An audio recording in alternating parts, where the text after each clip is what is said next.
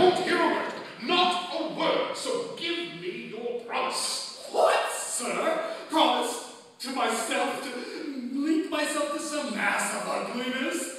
Just allow myself to... Soon, sirrah, the lady shall be as ugly as I choose.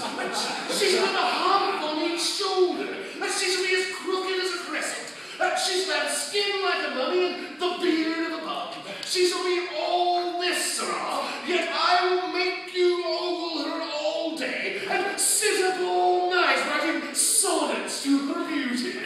Nay, sir, upon my word. I will give you 2.5 seconds to consider this. If you then agree, without any condition, to do everything on earth as I choose, why, confound you, I'm made in time for you.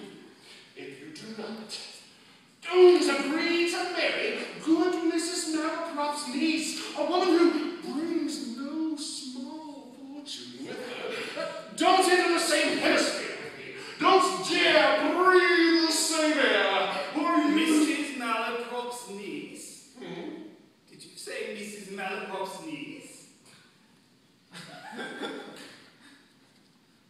Sir, I acknowledge my error and submit entirely to your will.